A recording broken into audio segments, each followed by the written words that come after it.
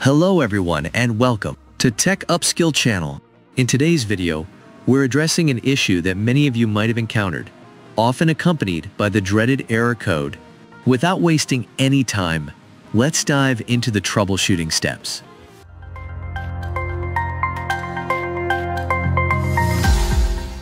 Turn off your PC using the power key. Restart your PC, and once you see the screen again, turn it off. Repeat this process 3 to 4 times until you see a screen that says Diagnosing your PC.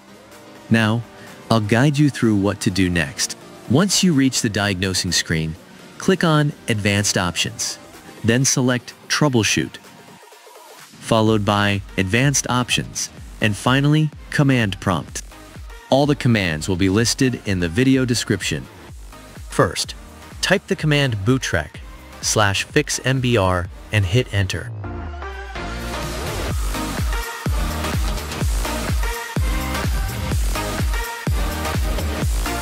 Next, enter bootrec /fixboot and hit enter.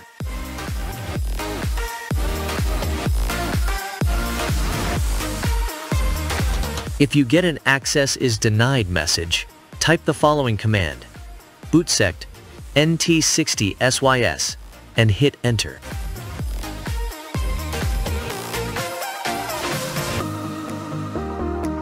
Now, retype bootrec /fixboot and hit enter again.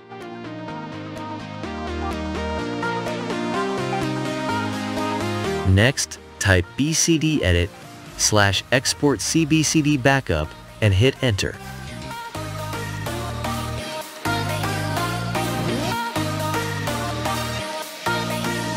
Then, type attrib bcdbackup and hit enter.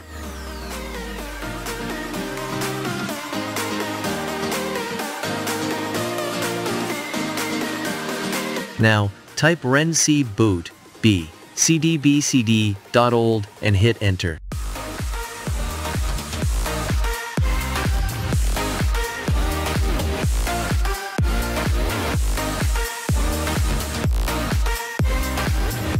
Finally, type bootrec /rebuildbcd and hit enter.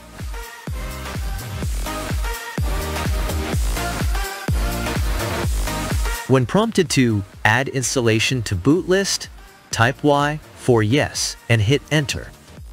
After that, close the command prompt. Press continue, which will restart your PC. And hopefully, everything will work just fine. I hope this video helped you solve the issue. Don't forget to support the video by liking and sharing it. As always, thanks for watching, and I'll see you in the next video.